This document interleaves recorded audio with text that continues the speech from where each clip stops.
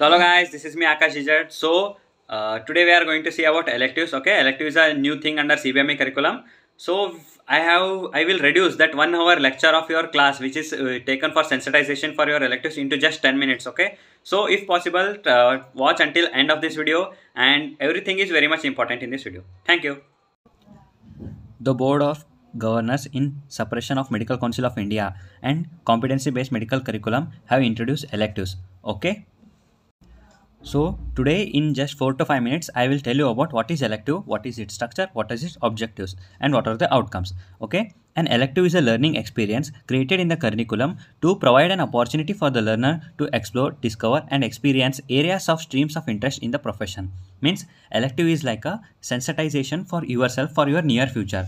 Like it will show what all new things you will experience in your near future.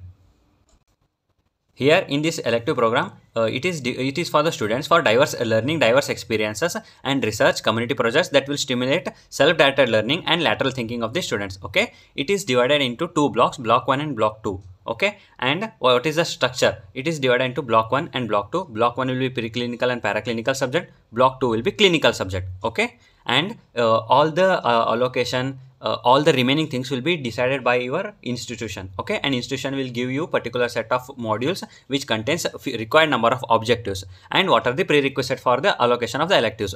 Based on this, what are the objectives given, you will decide your desired elective program, and allocation process will be by your institution only. Means like while choosing your medical colleges, how you done the option entry, in the same way you need to do option entry for your elective topic also, which you would like to do. So when are you going to do your electives? It is before commencement of phase 3 MBBS part 2, means before the final year. Okay, it will be of 2 months, but sometime it may be of 1 month. Okay, 15 days, or it may be 30 days. Okay, in block 1 it is preclinical, paraclinical and other basic sciences. Okay, in block 2 will be clinical.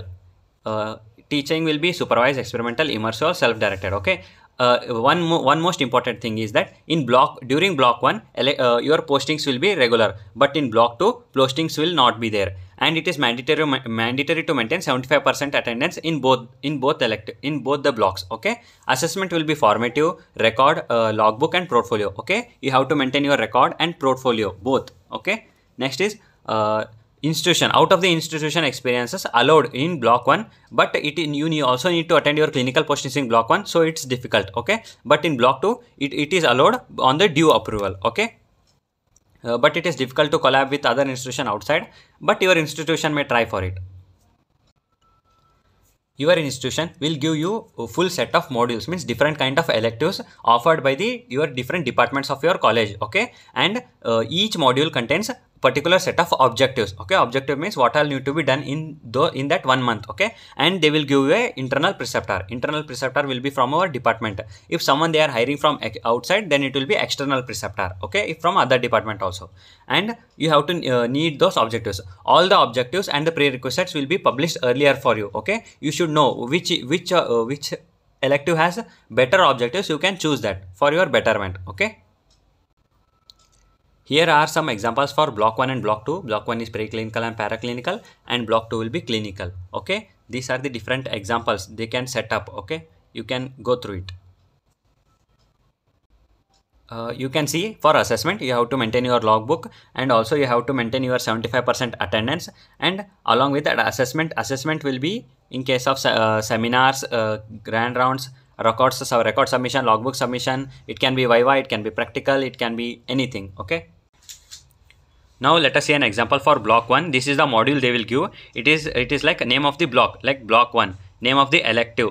Next, where you are going to do the elective, who is the internal preceptor, who is the external preceptor if present, and they will give objectives. Okay, and those objectives you have to do, and number of students they can accommodate, like 4, 3. Okay, and what are the prerequisites, what the students should know, and what are the resources, like what are the resources from the department from institution only. Next is what are the portfolio, and how did you maintain your logbook, and what is the mode of assessment. Okay, This is the example for block 2, that is be clinical. Okay, you can see name, see it is same as block 1, name of the block, name of the elective, where you are going to do what, who is the internal preceptor, who is the external preceptor, what are the objectives, what are the prerequisites, and list of activities that students have participated, and what are the learning resources, means which resource students are using, maintain the portfolio and logbook is must, and how is the assessment done.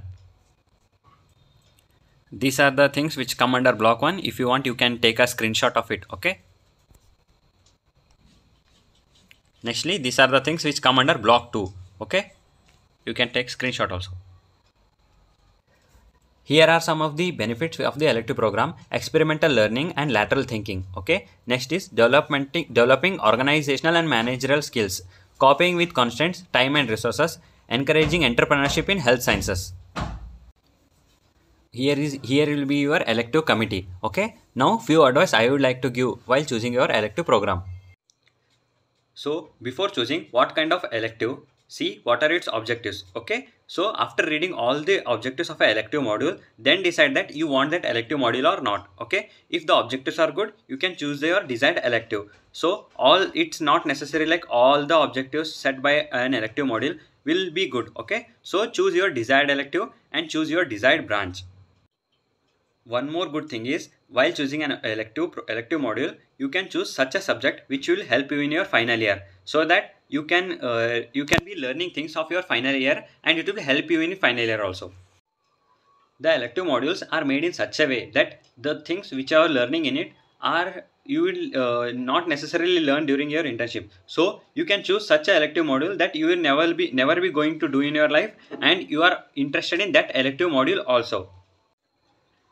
So one disadvantage of this elective program is it is just after your third year MBBS exams. Okay, so while choosing the elective program, choose such a topic that you will be enjoying that topic. Okay, so because you might get bored also, so while choosing, be alert and choose such a topic so you will enjoy it. Thank you. That's it for today. Jai Hind, Jai Bharat.